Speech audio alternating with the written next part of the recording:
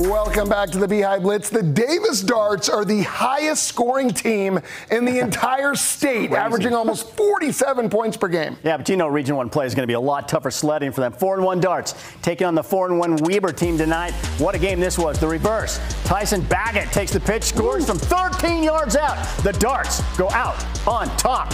But the Warriors reach into their own bag of tricks, come up with a reverse flea flicker.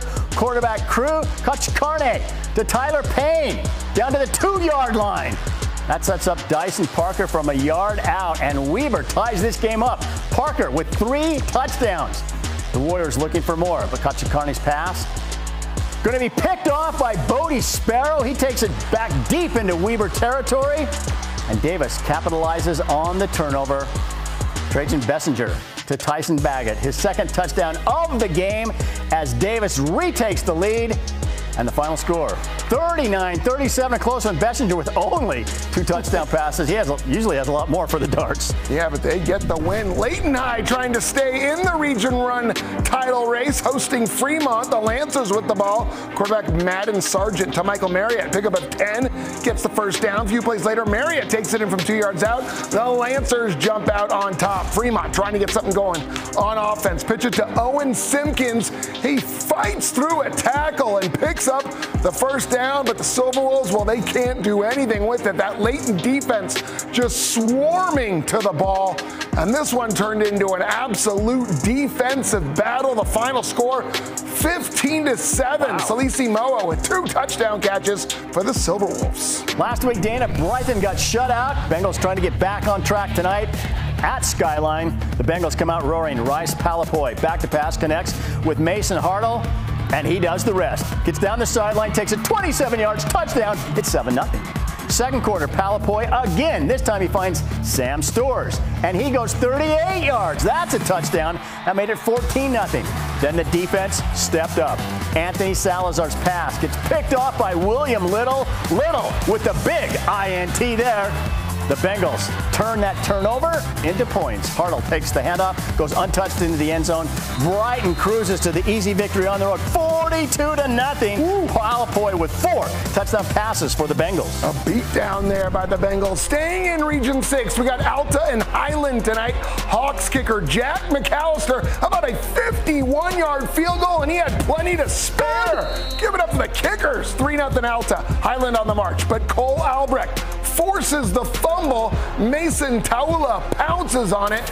Alta takes over. They go on a drive, get it down to the 1-yard line, but on 4th and goal, the Rams stuff them. Highland takes over at the 1, but just 2 plays later, Highland quarterback Manasa Pele, look at this play. His pass is tipped and caught out of midair by Riker Ellis. Alta gets it back, and Tucker Brown, he finds Evan Morton for the 3-yard touchdown. Alta up 10-3 at the half. The final score, 31-10. Nolan Lonis added 2 touchdown runs for the Hawks. Nice. Hey, next up, Bingham High, where the Miners welcome in Copper Hills. The Miners were up 3-0. Went to 5-0 after the Grizzly snap on the punt goes too high, out of the end zone for the safety. Second quarter, Bingham with the ball. They give it to Lincoln Tahi. He has some room, he has some speed, and he takes it 40 yards to the end zone. That's a touchdown. Bingham still in the second. The Grizzlies back to pass.